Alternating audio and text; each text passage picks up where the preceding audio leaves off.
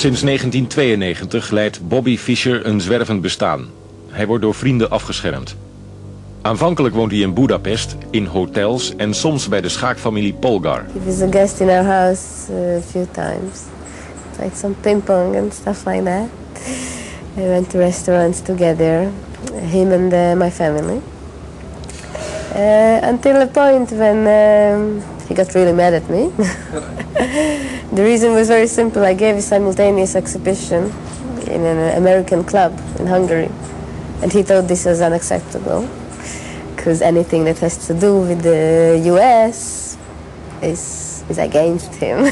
I'm not even sure I'm glad I met him, because, you know, he was such a hero, such a great example, only from his games. And even when you read about these strange ideas, you don't always believe the papers.